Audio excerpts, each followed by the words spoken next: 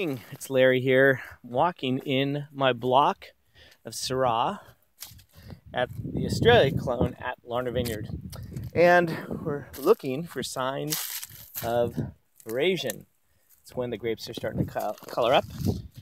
And at that point, they're going to soften, they're going to increase in sugar content, and harvest is going to get rolling. So I was just here, about a week ago. I saw very little coloring up.